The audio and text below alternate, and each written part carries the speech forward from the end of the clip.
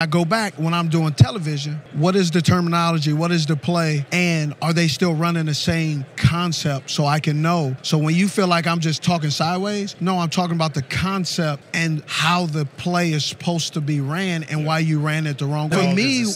For me, going on television, people think I don't study film because, oh, why are you talking sideways? So, well, one, I talking sideways because I know you're being lazy and you're not doing what you're supposed to. And then the other part is I've kind of scaled back a little bit and said, hey, this guy needs to work on this and more evaluate and less talking down to players. And so I'm working on that. Y'all had Torrey on here who challenged me. He said, Steve, you always say Duke, he can't play. Tell me why. And then I would like, well, here's why. Because I would just, man, he just suck. He can't play because his feet, or he tips this, or he doesn't do this, he doesn't do that. So I got to always remind myself, stop being lazy. Give us the why. Give you the why instead of the hood why is he can't play.